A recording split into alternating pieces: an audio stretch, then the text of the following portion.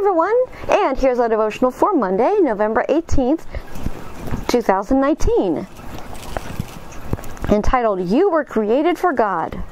For in Him all things were created, things in heaven and on earth, visible and invisible, whether thrones or powers or rulers or authorities, all things have been created through Him and for Him. Colossians 1:16. Many times in the news you read or hear of people who are described as self-made people. These include successful business people and prominent actors or artists who worked their way up from the bottom and established great careers. I did it my way is the motto of many. If we're honest, we sometimes like to think of ourselves as self-made people whenever someone compliments our skill or accomplishments. But according to the Apostle Paul, there is one inescapable fact we can't overlook. We were created by God for God's own purposes. So what does this mean? It means our lives are not our own. God has a unique purpose for each one of us.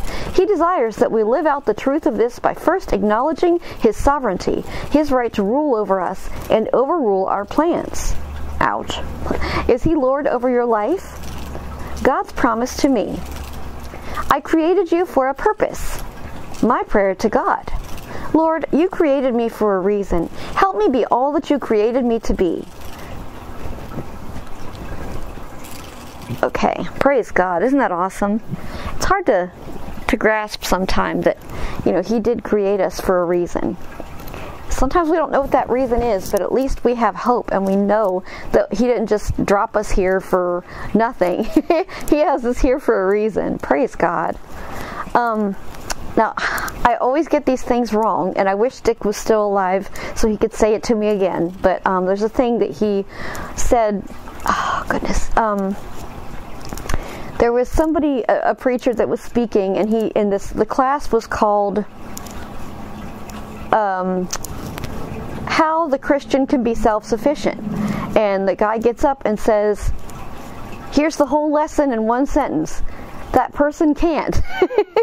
The Christian is only God sufficient. It's sufficient by what God does for us. We depend on Him, and we're not self-made. I know someone who could claim that he is self-made, but I believe that God gave him the abilities and the talents to do the things that he's done and to become as successful as he'd become. And I think he would say that now. I praise God to see the way that He's changing this person.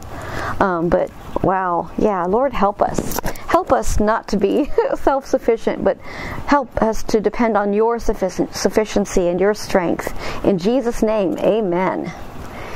And may the Lord bless you all and be with you till tomorrow.